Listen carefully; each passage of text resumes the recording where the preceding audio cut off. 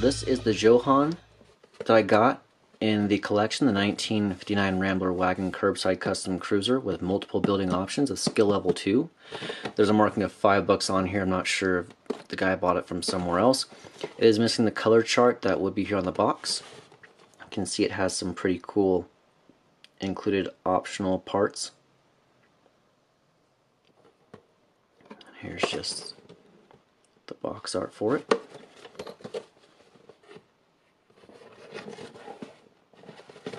It is 1/25th scale, so let's open up and see what comes in the box. So we first have a set of our first decal sheet. Pretty cool license plates.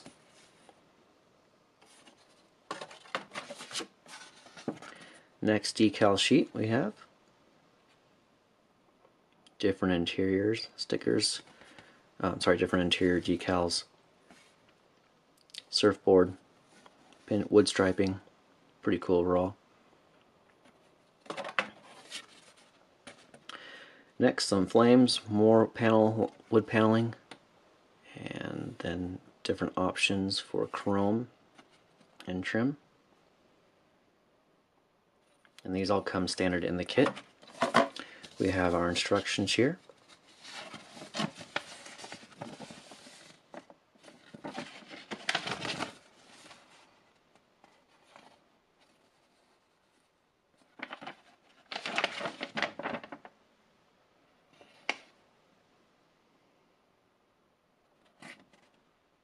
Pretty cool.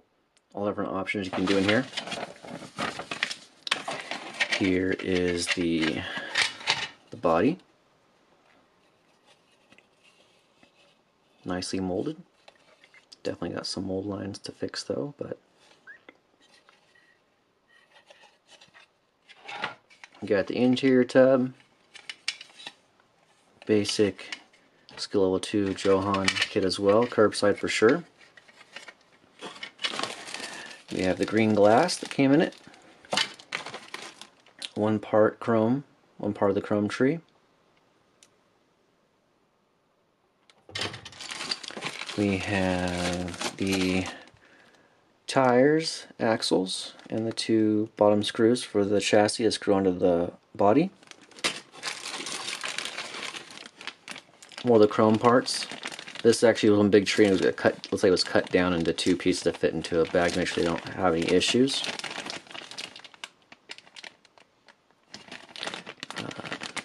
1959 is written here, the back of the bumper.